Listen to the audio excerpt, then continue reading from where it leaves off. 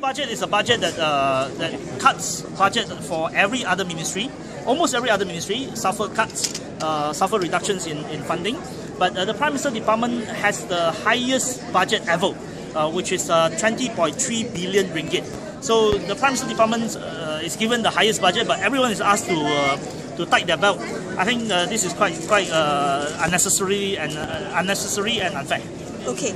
What about your analysis on the budget as a whole? I think the budget as a whole doesn't address the questions of perfect storm crisis. You see, Abdul Wahid has already recognized that there is a perfect storm crisis that is facing Malaysia. But I think this budget refuses to acknowledge that there is a perfect storm crisis with the declining ringgit and also declining disposable income among ordinary Malaysians. So ordinary Malaysians have no money to spend, and the government is not prepared to address the questions of GSTs or the impact of GST on the economy and on ordinary Malaysians. There is a need to review GST because it has eaten into the disposable income of ordinary Malaysians. But the government is not prepared to do so. What about affordable housing? Has that addressed the problem enough? I think the question of affordable housing is that the house prices are just too high.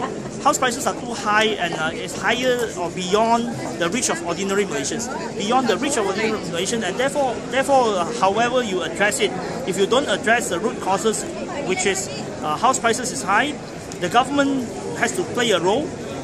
Yet the government's role is not visible. The government doesn't want to play the role of checking the house prices, or doesn't want to play the role of providing sufficient rental housing to balance the market.